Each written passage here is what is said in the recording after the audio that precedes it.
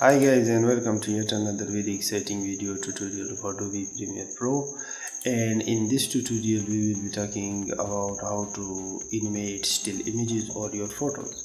In the last tutorial we learned how to bring still images or photos of different formats into Adobe Premiere Pro on your projects. But it's one thing bringing them in here, but it's all another affair to make them animate and do a lot of good stuff with it. Because especially when you bring high quality or big resolution photos, then you have a lot of room. You are not limited. You can do a lot of cool animations with them. And in the last tutorial we learned about scaling your still images to the scale of your frame or actually the sequence frame size and stuff like that.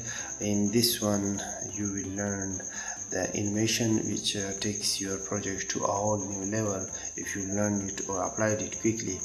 Not quickly, you applied it correctly, I meant to say, so excuse my slip of tongue. Actually I would be showing you just the basics of it. The main thing you have to learn and do on your own. Okay, let's increase the size of this still image and bring it here. Okay, now my space or interface of Adobe Premiere Pro might look a little different because I've increased the source monitor area and reduced the Windows monitor or the viewing area a little bit, because I want to extend this timeline in the source monitor.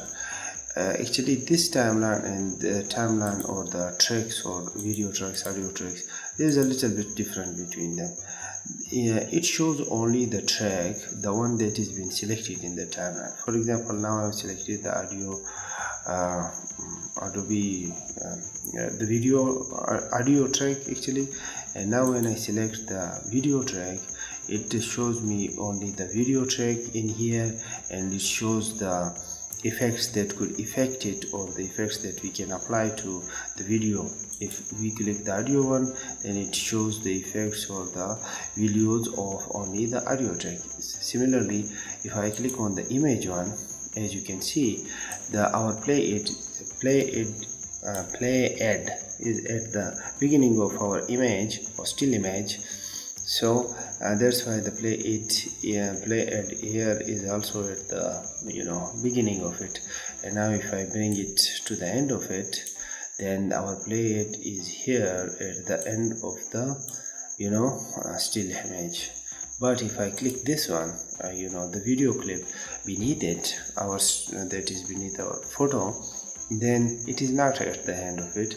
It is in the middle, or actually at the beginning of the middle, some part away from the beginning of the clip, which is here, this area. So you get the point that this area does not show all the tracks, video tracks or audio tracks. It only shows the one that has been selected here. Okay, so now let's get started with the animation. First, let's bring the playhead to the beginning of the still image, and then what we're gonna do is gonna animate two of its position, the position and scale of this image. Actually this is a big image, and if and it is not being scaled to size.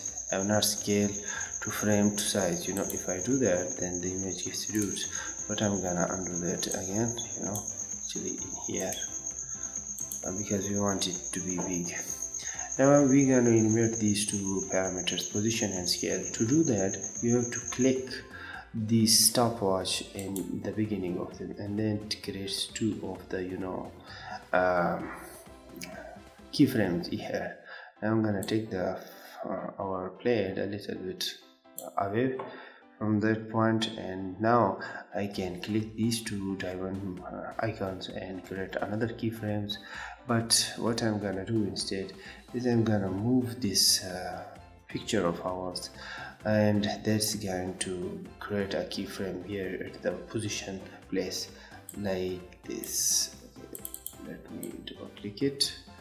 Okay, now it has created a keyframe, and it is also showing our path of motion, that it's gonna move from that place to this place. Now let's change the scale of the picture also.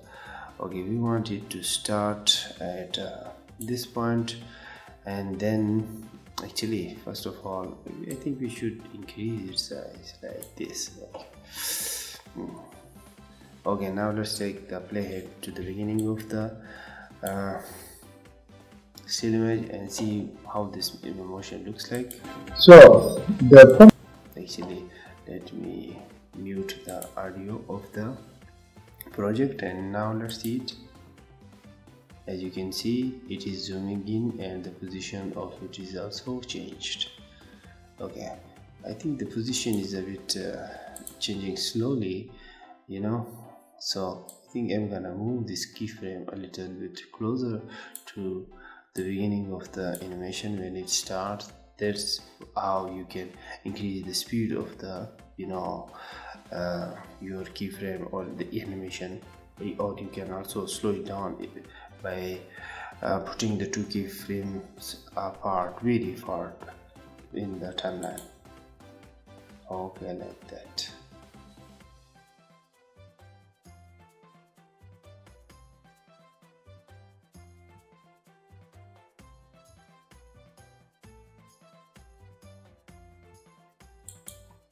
Okay, so far so good. And now you are not just only limited to this linear motion. You can also change its motion to Bezier or auto Bezier, and also continuous Bezier and stuff like that. Let me change it to Bezier, and then we will see what does that do to it. Okay, when you click on the Bezier icon, then what the option is available is that, okay, what the hell is going on? Why is our positioning not coming into place? Okay, there it is. Okay, now that's what we are talking about. Now this icon or this small arrow or arm, you can pull or you can push, and now the motion of the picture will be like this. Now let me reduce the size of our picture so that it shows up in it. Okay, I reduced the size a lot, so let's start the animation once again. Okay, like so.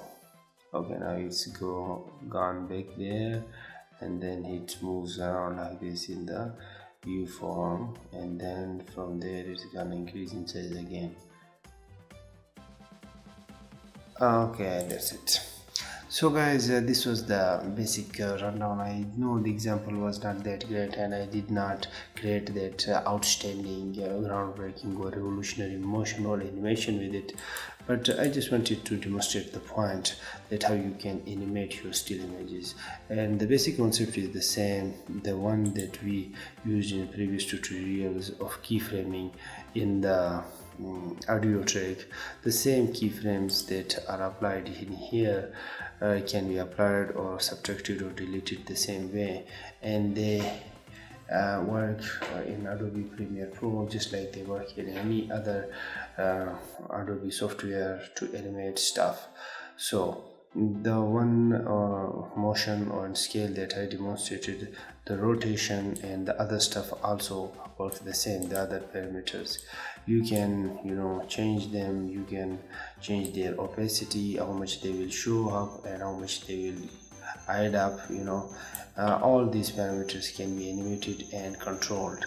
It just depends on your liking or your preferences, how you want these parameters to change and what you want them to do or how you want them to behave in your project.